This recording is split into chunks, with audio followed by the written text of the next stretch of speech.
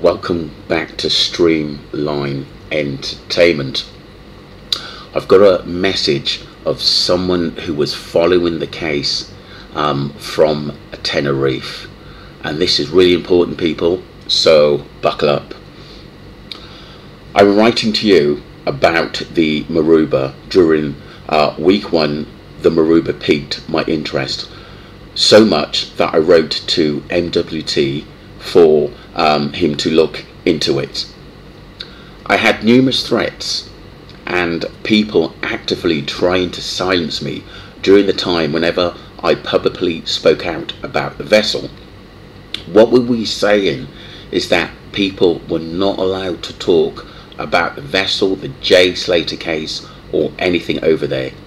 The owner's name, I believe, is someone called Dorian. The vessel is marked down to the Belgian vessel, which piqued my interest even more, due to the fact that a couple of months before the J Slater case, a couple went missing in Tenerife. The wife was found in the sea, mutilated, with a bag over her head, and I actually did a video on this some weeks back. The husband was never found. They were Belgians. Coincidence? Question mark, maybe. But the fact that now a Belgian vessel could be linked to yet another missing person murder case, it makes you think what is going on. So as you just know, it left Barranco Seco Beach and did that loop in the ocean, and its transporter was turned off around the time Lucy got that supposed call from Jay. A couple of days later, that vessel was located at La Palma. Then its transporter was turned off again. It made its way to La Gomorra, where it stayed dormant for a few days, until, of course, remember during the time of Jay's disappearance, article and posts were made today that Debbie withdrawing part of her GoFundMe. That's strange. Very, very, very strange coincidence. This, of course, made my ears prick up. I stalked that boat again, and it made its way back to Tenerife that very same day. Now I don't know what Debbie did regarding the GoFundMe that day, but it cannot be another crazy coincidence that the very same day the suspicious vessel went back to Tenerife. Its transporter were off again for a little bit before it showed back up at the beach in Tenerife. I will have to try and find the name of that beach for you, but I found a live cam that showed me pretty much a perfect view of the boat and what it was doing. Wow. Wow. Let me tell you something. This person has got a lot of information, and also a lot of threats as well have gone their way in Tenerife and in England as well. So sometimes when you get close, people, to information, people try to close you down, and it does get a bit ropey sometimes. It was joined during the night.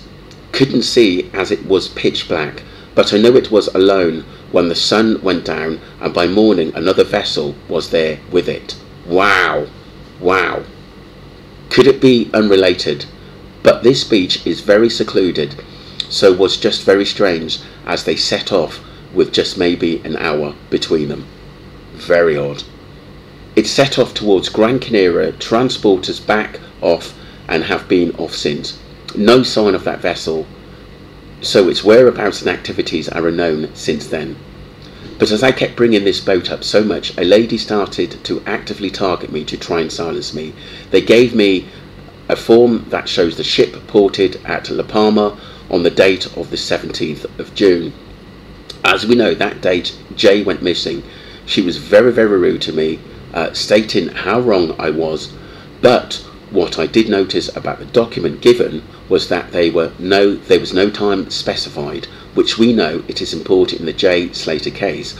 We know for a fact that the vessel was in the area Jay went missing. That's a fact. Here and a few others was forcing this document everywhere. I tried to warn people, were telling me to shut up about this, I'm wrong. But each and every time I confronted this person asking about the time of the arrival, they would spit their dummy out and call me horrible names and threaten me. Wow, wow, wow. You're close. You're close. And if you were there as well in that area, you're going to know a lot more than what we do here. So it seems that I was asking a very valid question. It could have been any time on the 17th that arrived in La Palma. They were trying to tell me that they was not at the location Jay went missing, which is a load of crap, as it was literally tracked via satellite. If you are confused about anything, feel free to question, and I'll do my best to answer this person's shots. They're going to send the folder over of all the information that evening, and got some of the that evening morning, shall I say, and I've just got home from work, so I didn't see the comment sooner on your YouTube. My phone didn't notify me, but yeah, just give me a little bit of time to gather together images and stuff to send. As you can imagine, my folder is absolutely crammed with stuff regarding the J case, so we'll have to sieve through. So this is someone who's actually done some investigations and was over there at the time he went missing and was there live. I'm so glad that the boat is being brought up more now, because to be honest, earlier on in my investigations I did dismiss it, and a lot of people tell me, Marv, it's involved, involved, but obviously so much information and so many YouTubers are doing some brilliant work in bringing this all out. I'm so glad that this boat is being brought up more now. During the time I felt like I was going crazy, as nobody seemed to be listening, but we are now, which was so frustrating. I've had to make new accounts on the likes of Facebook and so forth to keep my identity safe. I was being threatened left, right and centre. Wow, wow, wow, wow. I can believe it. I can believe it as well, because obviously this case is sensitive, and it's also blowing off other links to probably other killings that this boat was involved with people. Oh, I thought I'd mention also that the boat has also changed. This is important. I've had the past couple of years. It used to be a larger vessel with red vinyls along the outside. That's an old image of the vessel, strangely. That vessel has changed to a smaller one with blue vinyls. I don't know if they are allowed to change vessels with the same reg ID or not, but that's what's been done. That's why people are so confused over what boat was which. Very strange. Very strange. Both have the same ID, both have the same name, it's just changed vessels over time, possibly linked to drug running, I'd say its activities, and have been extremely suspicious. Wow. So this is someone who's been watching these boats even before Jay Slater went missing. The owner also spoke to the police because I was hot on its tail. All they did was hand the police that document to prove they were in La Palma on the 17th. Obviously the police didn't investigate. Like I've stated, it doesn't give a time, which is important. The police did not search the vessel, nor was forensically examined. Money talks, money talks. You know, everyone's been honest, but this is the information we really needed, because obviously whoever's been using these boats are continually using them, and now they've been called out. This is what it seems to me. This is why this person's been threatened. The police looked at the documents and sent them on their way, which was so frustrating. I remember at the time when the police searched boats and choppers, went out to the location of the maruba. The boat was brought back towards the land Tenerife, but they did not absolutely nothing regarding its actual search. Not to mention, this boat has been 2 different countries before the police got to speak with the owner. I remember tracking the chopper and search boats at the time, feeling super anxious, thinking, oh my god, they may find Jay now. I was watching it all happen live. Unfortunately, the outcome was nothing, because the police don't investigate or do any actual police work, probably because they're in on it. I've done my best to explain everything, but I will send the documents and other things shortly. It's going to be a tough work digging it all out. If you have any questions, feel free to ask. I'm not going to put the name up. I've been extremely invested in the Jay Slater case from day one. Safe to say I've dug away more than I should, but I desperately want to get justice for Jay. Wow.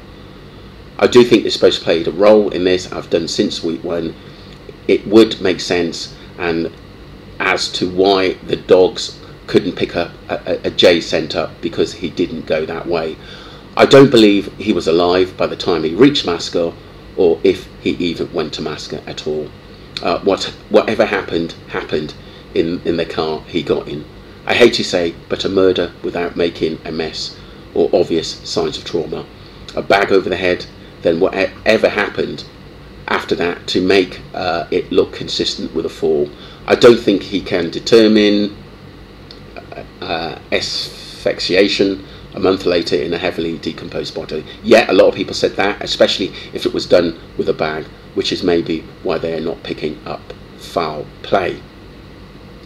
And it does make sense, you know, at the end of the day, were they, you know, using, it's sad to say, you know, his dead bodies to obviously take picture of those he was still alive as well, because that would make sense. I'm going to do more talking with this person, but I've got to get this out pretty quick as well. So any more information, I will let you know. I may even meet this person and get an interview from them. Thank you. Take care wherever you are in the world.